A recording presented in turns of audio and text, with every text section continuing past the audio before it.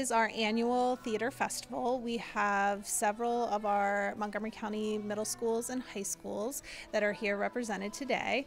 And it's a fun event, but it's also instructionally based. There are so many schools here in Montgomery County, and they're all doing such amazing work. So it's really kind of nice for them to all be able to see what's going on throughout the county, and then also have an opportunity to work with professionals from Roundhouse and Olney and colleges like Towson and Catholic and Penn State.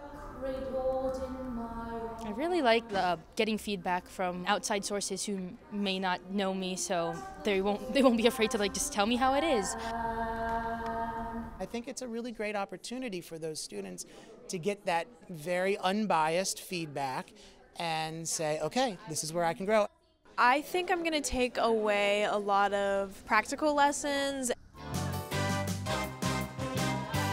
It was my first time choreographing a number. It was really fun, and then we got to do it on stage, and it was amazing.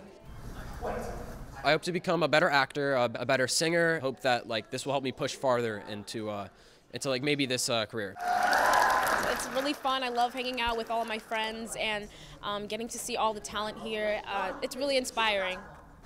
One thing that I really love about theater is that it's truly a community. It's just a really positive energy to get all of our theater students in one place at one time, to be able to share, to collaborate, to learn from each other, and to support each other. It's about deadlines, about learning how to put something together and work through a schedule. It is so much bigger than just performing.